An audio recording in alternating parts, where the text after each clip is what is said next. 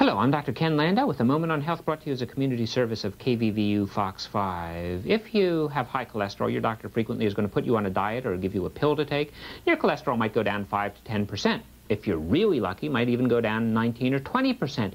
But at the University of Texas at Houston, they now have an intravenous formula that within 1 week can reduce your cholesterol between 40 and 65%. It's experimental, but it works.